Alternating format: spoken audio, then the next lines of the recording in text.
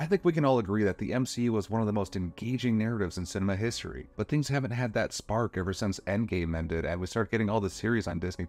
Well, good news, I believe things are about to get better. As broken by The Hollywood Reporter on Wednesday, October 11th, Disney has stopped production on the Daredevil Born Again series and is looking to take a step back and retool their approach to creating the rest of the Disney+ television series from here on out. Less than half of the 18 episodes of Daredevil were made, but it was going to focus on being a lawyer procedural rather than a typical superhero action series. And apparently Matt Murdock wasn't even going to don the suit until episode 4. I mean, much of the Netflix series didn't have him in the suit either, but that was more about him becoming a hero and not him already being established as one. Don't get me wrong, it sucks for the writers and directors that have put this much hard work into the series, and my heart goes out to them, truly it does.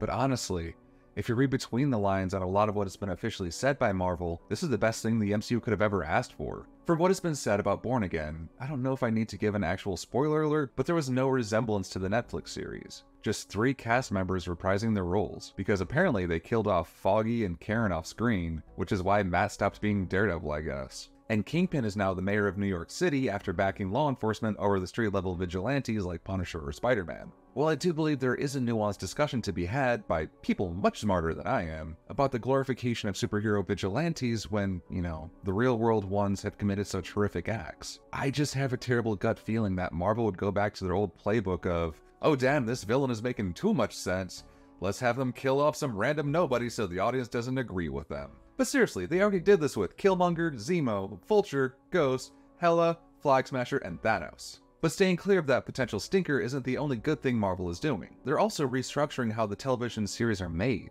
and that's what I'm the most excited about. One of the biggest problems that has plagued many of the Disney Plus series is that they lacked any feeling of being a television show, just really long movies. It may sound pedantic, but there really is a gigantic difference in how the structure of the two are written. Typically with a film, you introduce the character and the world before the inciting incident. They face those consequences and then make the choice at the end of Act 1 to continue the story. Act 2, you build on what's going on, the character moves the plot by confronting the problem, jumps some hurdles, and then gets closer to their goal, yet it's just out of reach by the start of Act 3.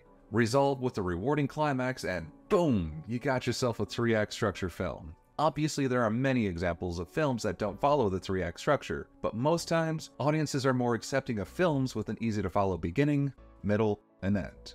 With serialized television, you typically spread one 3-act structure across the entire series, and then another smaller 3-act structure across the season, and then each individual episode also gets an even smaller 3-act structure. Agents of S.H.I.E.L.D. actually uses this very well-defined structure. The entire series is about if Agent Coulson is ready to lead S.H.I.E.L.D., and if Skye is ready to be a hero. Each episode could be self-contained, but always pushes things along pretty nicely. And then each season also has its own theme that they're trying to solve. Season 1 is about a team coming together, fighting Hydra, and then realizing the threat is way too big to handle. Season 2 is about rebuilding after losing to Hydra, learning there's another way to fight back, and then Skye gets her powers for the climax of the season, but this also serves as the first act to the series. The reason shows start to feel like they've become really long movies is because they're written exactly like films, except with that single 3-act structure being the series arc, and each individual episode is just a chunk of that arc instead of having one itself. And it's harder to make a self-contained limited series when what should be the series arc is spread across the greater MCU narrative.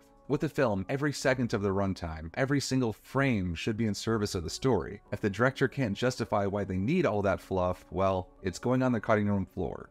But sure, sometimes they can toss in a car chase scene to pad the runtime of a film and give the trailer some cool footage. I hope you're now aware that any major plot point isn't going to happen during a good number of car chase scenes. Just saying, if you're in the movie theaters and need to use the bathroom but don't want to miss anything important, car chases are usually a safe bet. But back to the Disney Plus Marvel shows.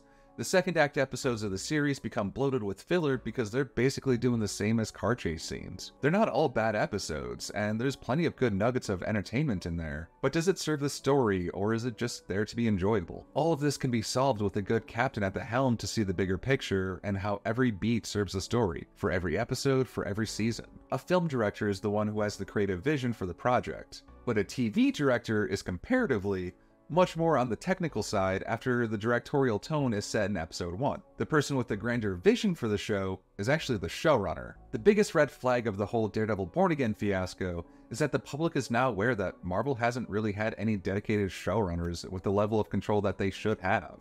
They haven't really had writers' rooms built up to collaborate for each episode, let alone each season. And there hasn't even been a series bible, a written outline of how their show would look long before production even starts. But above all that, it's not like the series creators, writers, and directors for each episode had much of a say, because every decision always comes down from the suits up high. This is the story that Kevin wants. Yeah. And another major shot to the foot has been the workflow for visual effects into the story. VFX takes a long time to create and even longer to do properly. We've all seen the massive blocks of VFX artists' names scroll by when we wait for the end credits scene. And still, with all those people, they're very much overworked given the scale of visual effects in any given Marvel project. The workaround that Marvel Studios has been doing is to create the effects first and then work the story around that moment. You do see the glaringly obvious issue with that, right? You could try to create an elaborate spy thriller about shape-shifting aliens, but if someone from corporate says you need to work in this test group approved fight scene that makes no sense at all, well, you do it because there isn't any boss between you and them to prevent this bad idea from falling on your lap. You just have to make this scene make sense and mutter the 5 most dreadful words in Hollywood. We'll fix it in post. So why now? Well, it wasn't because some executive saw the fan backlash over recent projects, got worried that Marvel fatigue is real, and decided to start creating art again. No, actually.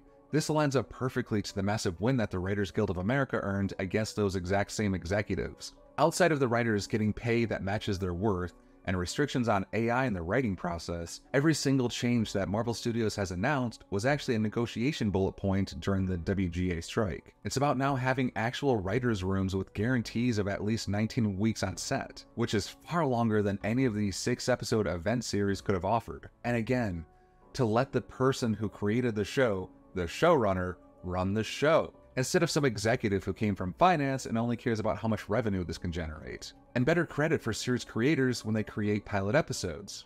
And to actually create pilot episodes. For real, the execs seriously thought that they'd film a $100 million television series before even testing the waters by giving it a single episode to see if it's maybe good or not. None of these are major changes that are going to shake up the way Hollywood is run. This just means that we're going to watch television that was made like it used to be, before the era of streaming, before each studio segmented the distribution chain by having their own streaming service, before the suits could get away with anything because they can justify any action with a loophole of, but you see, it's not airing on broadcast television and it's not technically a television show, it's an event on our streaming service.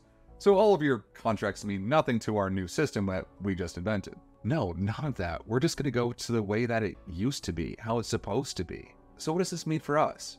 Taking a gigantic step back to look at this from a fan perspective again, Marvel Television is going to be, well, television. This change isn't going to happen overnight. We still have Echo being dropped in its entirety on one day in January. Agatha Darkhold Diaries wrapped back in May, which was during the strike, by the way, and they're gonna hold on to that until next year's Halloween, maybe with some massive reshoots. And Ironheart has just been removed altogether despite wrapping production last year. And I don't even know what's going on with the Wonder Man show, because apparently they started filming it just before the WGA and SAG strikes, yet there hasn't been any official announcements from Marvel that the show even exists. The only reason why we know it's happening is because people were picketing the production when they tried to film in downtown Hollywood. Either way, back to the positives. This is a good thing for Marvel. It will bring actual craftsmanship to the art that we enjoy. We're going to see originality brought back to the superhero stories. No more cookie-cutter projects based off what some executive thinks a focus group would enjoy. Just good films and shows. And all of this happened because the writers stood up to be heard. Now, only if we can get the demands that the actors were pushing for. Because, oh man, AI-generated background actors are going to be a stain on cinema. Seriously. What could a studio even gain from this? You can't say that it was cheaper to pay a visual effects artist to render this entire background crowd than it would be to just pay somebody $100 to sit in the bleachers for a few hours. Why? Why? But yeah, I'm excited to see what comes next. And I'm keeping an optimistic mindset about all of this, and I have no problem waiting for Daredevil Born Again if it means it's gonna be good. But what do you guys think? What would you like to see from the new Daredevil series? Let me know in the comments down below. And if you enjoyed this week's video, please hit that like button and subscribe for more weekly content on comic books and nerd stuff. I've been Eric, and you've been awesome.